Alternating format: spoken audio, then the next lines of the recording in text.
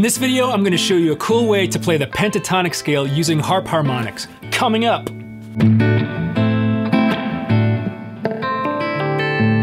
Greetings, guitar friends. Welcome back to the channel. I'm RJ Ronquillo. If you're new here, thanks for joining me. So it's been a while since I've done a lick lesson video, but I have a great one for you today. What if I told you you could play the minor pentatonic scale just by barring one finger across the strings? Well, you can, and I'll explain it all to you, as well as show you some interesting things you can do with it. Before we get started, if you're into these kinds of videos, don't forget to click subscribe and hit that bell icon to stay notified.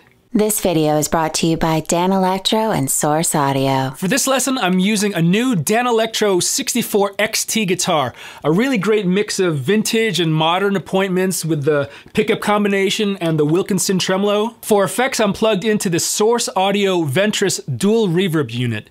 It's got 14 different reverb engines fueled by dual 56-bit processors. It sounds amazing, and I'm using a plate reverb for some nice ambient, vibey tones today. All right, let's dig into this lick. So I mentioned you could play a pentatonic scale on one fret with one finger. How, you might ask? Well, basically all of the notes of the minor pentatonic scale are contained on one single fret. I'm going to show you this lick using the A minor pentatonic scale, but as always, you can easily move this to any key. It's just a matter of shifting your hands up and down the guitar neck. Let's take the A minor pentatonic scale that we all know and love.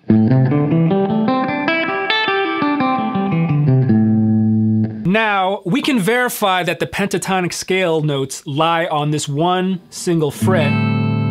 Obviously, all the notes that we're playing with our first finger are in this scale, right? But so are the other notes that we're playing with our third and fourth fingers here. And we can check that like this. So that second note, C, is found also here on the third string. And then this E note here is also found on the second string. And then we have A, the root, which is also found here and here. This D note we can find back down here. This G note is right here.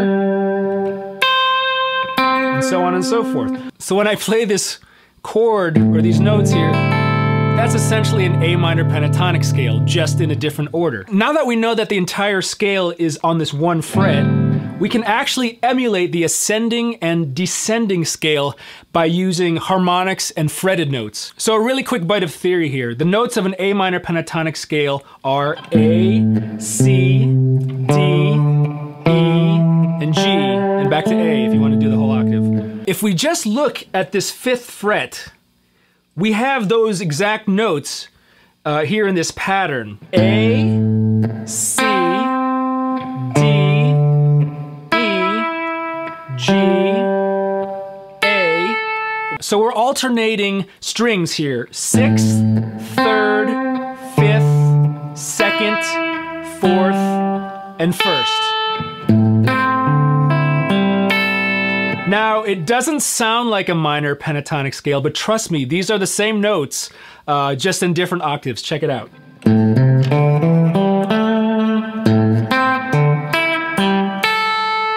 You hear that?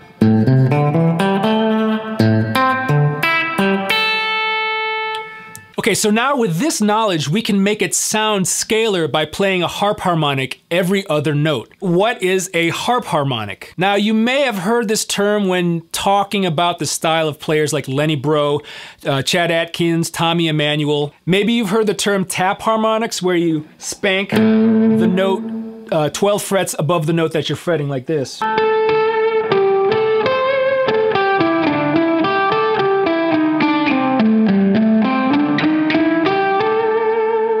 A la Eddie Van Halen. It's basically the same concept, but instead of tapping the harmonic, we pluck the harmonic by lightly touching the index finger right above the fret and plucking with our thumb in front of it.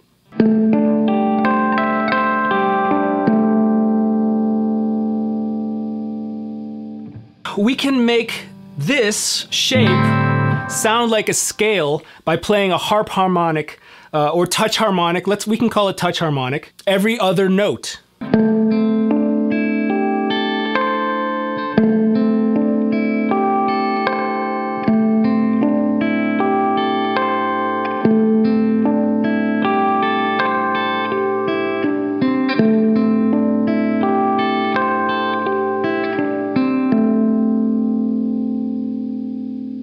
So remember, we're alternating between these strings: 6, 3, 5, 2, 4, 1. And the first note that we play is going to be a harp harmonic or a touch harmonic. And every other note is also going to be a touch harmonic. So it goes like this: harmonic, pluck your fretted note, harmonic, pluck your fretted note, harmonic, pluck your fretted note, harmonic. 6, 3, 5, 2, 4, 1, 3. So that's harmonic, pluck, harmonic, pluck, harmonic, pluck, harmonic.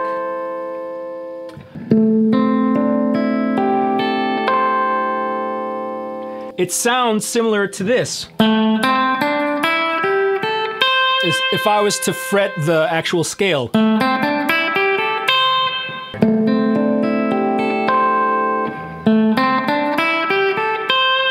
This is a more unique way of playing it because all the notes are ringing, and we can reverse it. So we can go ascending and descending.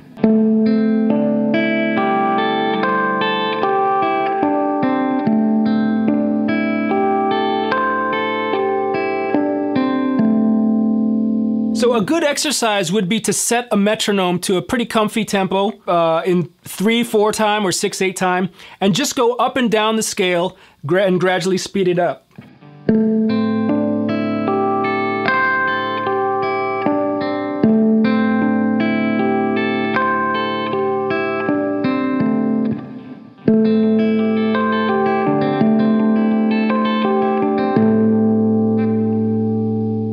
Now I wanted to expand this past this last note, that harmonic, but unfortunately, obviously we ran out of strings. So my solution was to kind of fake one more string by fretting with my pinky way up here on the 10th fret. It's a little bit of a stretch, but that way we can make our last note the harmonic on the 2nd string. So it would sound like this.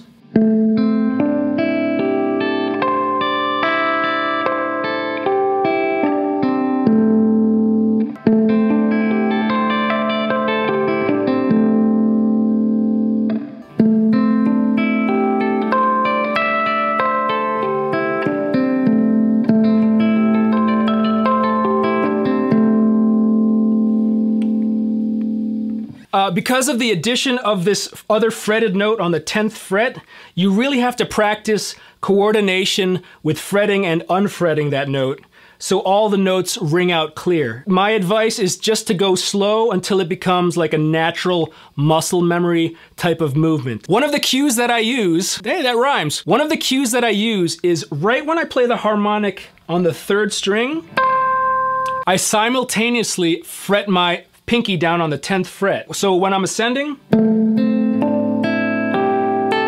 as soon as I pluck that note, I put down my pinky.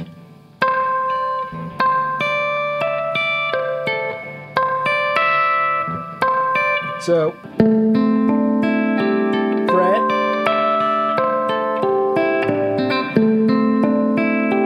pinky. And the same cue works for when you're descending, when you have to unfret your pinky finger. Pinky, pinky. So you get that, because you're alternating between fretting this note and that note. So do it slow.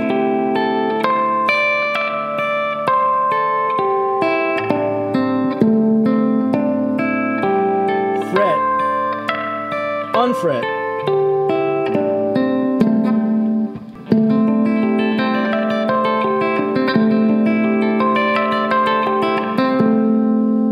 So this is a cool lick that you could end a song with.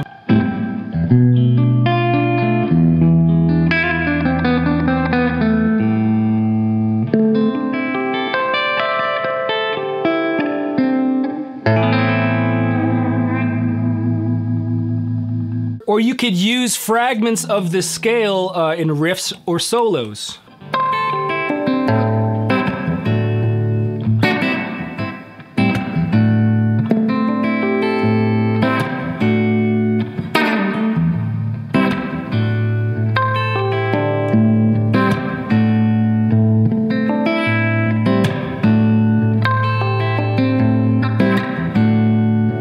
All right, guys, some tips to leave with you are practice the slow with a metronome until it doesn't feel awkward, because it is an unconventional way of playing, so it takes some time to get used to. But once you have it, it sounds beautifully harp-like. And also, your first finger that you're fretting with might start to hurt a little bit, because we're not used to fretting a lot with this part of the finger. So if it does start to hurt or bother you, just take a break.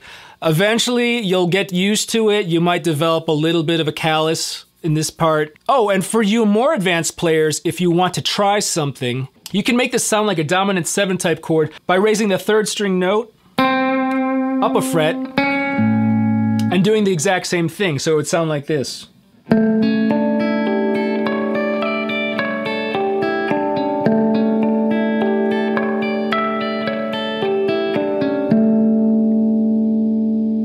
Just keep in mind that the 3rd string harmonic will be up a fret as well. So it's not going to be straight across like the minor. It's going to be...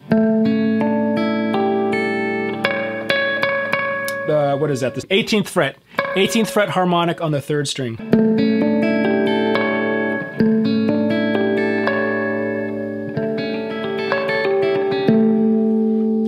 There you have it. I hope this lesson was cool. If it was, let me know down in the comments. Thanks again for watching. If you enjoyed this video, click that thumbs up. If you did not like this video, click that thumbs down twice. Show me what's up. Share it with the people you care about and also random strangers. And if you'd like to see more videos like this, gear demos, tutorials, tour vlogs, click that subscribe button. Thank you so much for tuning in, and I'll see you guys in the next video.